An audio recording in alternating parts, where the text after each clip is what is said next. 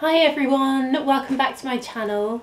Today I'm going to talk about Viktor Rolf FLOWERBOMB. This is a fragrance that has been around for quite a while and they keep bringing out different versions of it, sort of Christmas version or spring version, a lighter version, a heavier version, a limited edition version.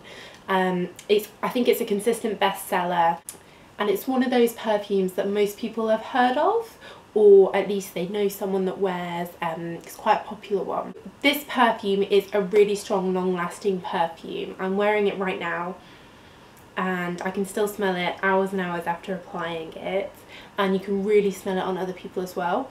It's quite sweet, it's quite girly, and it's certainly very feminine. I would say that the main thing that hits you is a patchouli smell. It's a strong patchouli. In there you've got some top notes that are very slight. I think there's some lime in there, but essentially that disappears after a second almost, and you're immediately hit with a sort of sweet rose and then that strong patchouli coming up behind it. It's kind of similar to the Trésor fragrance, the Trésor rose fragrance, can't remember what it's called, that had Emma Watson in the advert. Something a bit different, a bit unusual, and I think that's partly what makes this fragrance stand out. Do I like it? Yes. It is something that I would wear, it's something that I like. It is heavy, so if you're the kind of person that doesn't really like sweet fragrances and doesn't really want to be smelling their own perfume all the time, I wouldn't recommend it. If you want something that's quite powerful, hard-hitting, memorable, and sweet and girly, then this is definitely a good one for you.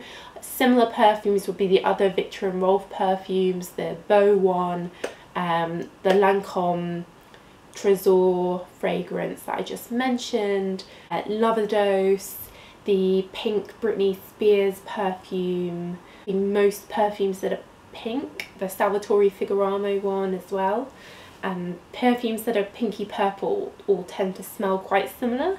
It's not a coincidence that they put them in those bottles. I think the bottle really does say a lot about what the perfume's about to smell like in most cases. So I would recommend trying this if you're in an airport, if you're near a fragrance shop. It is a classic now, it is popular and it does work, it does last a long time. Thanks so much for watching, give it a thumbs up if this was useful and check out my other perfume reviews on my channel. Bye!